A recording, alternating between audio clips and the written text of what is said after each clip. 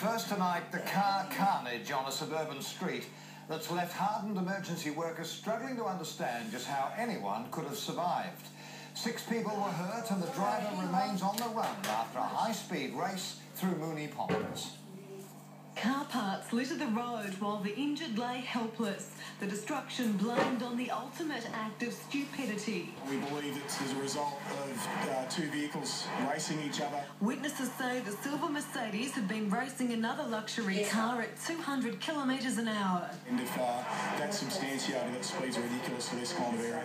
It was 10:30 last night when the cars flew down Maribrynong Road. One collided with a red sedan, ploughed into parked cars, became airborne and landed on its roof.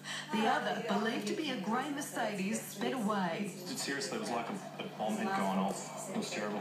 3 young men were waiting for a mate in one parked car. Amazingly, they escaped with minor injuries. A driver who was just out getting pizza ended up in hospital, and the Mercedes passenger was badly injured. We just made him comfortable. There was a mattress. Luckily, it was out the front of St Vinny's. There was a mattress. We laid him on the mattress, put a blanket down. Neighbours feared the worst when they heard the ear-piercing smash. It's just a big, loud roar and then big bang. There was about 3 big bangs. Police suspect the drivers of the luxury cars had been drinking here at the Ambulance Tavern before the alleged drag race. Management says the silver Mercedes was seen speeding through the car park.